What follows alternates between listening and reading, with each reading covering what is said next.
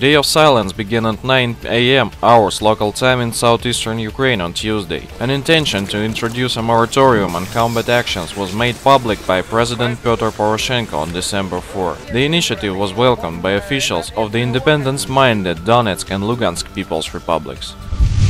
A meeting of the contact group on Ukraine, originally scheduled for December 9 in Minsk, will not take place, a well-informed source in Kiev told TASS on Monday. A meeting in this format is most likely to be held by the end of the week, the source said. Representatives from the Lugansk and Donetsk People's Republics also confirmed this information. The date agreed between the DPR and LPR is December 12, Vladislav Denego, the LPR's representative, said. The LPR is ready to take part in the talks on the agreed date.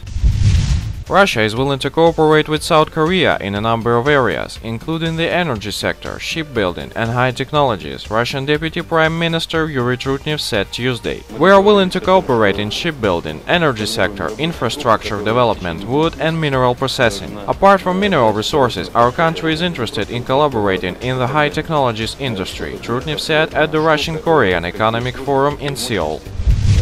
The imminent release of the Senate Intelligence Committee's so-called torture report will at last reveal details about the CIA's past use of enhanced interrogation techniques, which according to George Bush were performed by American patriots. Speaking to CNN on the eve of the report's long-anticipated release, the former two-term United States president defended the actions of the CIA agents whose conduct will soon be revealed to the world. Now, ahead of the report's release, George Bush is standing by the CIA. We're fortunate to have men and women who work hard at the CIA serving on our behalf, Bush told CNN's Candy Crowley for an interview on the State of the Union television program that aired Sunday. These are patriots, and whatever the report says, if it diminishes their contributions to our country, it's way off base. It's look like the US patriotism is tortured of suspects.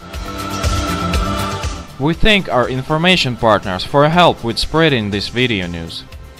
Subscribe to our channel to receive up-to-date information on the situation in Ukraine and current geopolitical events in Europe.